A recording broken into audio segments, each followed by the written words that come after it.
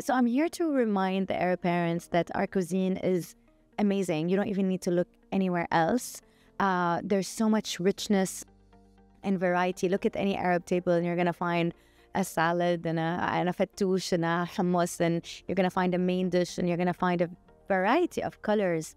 And if you look at the breakfast, we have like so many different varied options. So I'm here to remind them of the amazing things that are in our Arab foods, and also how to increase the benefit to our foods with the little tips and tricks that are very easy to implement.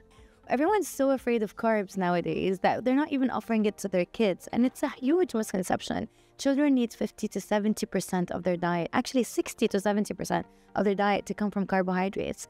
And our legumes have the highest fiber content and iron content and nutritional components from all the food groups. And then we've got vegetables. So these foods are really what we need to be incorporating every day with a healthy side of fats. They include proteins and carbs, and they're nutrition powerhouses. So for sure, having them every single day, incorporating them in the morning, like hummus or, our very famous belila or a fava beans mix, full mix. All of these things are so basic, but in terms of nutrition, they're not basic at all.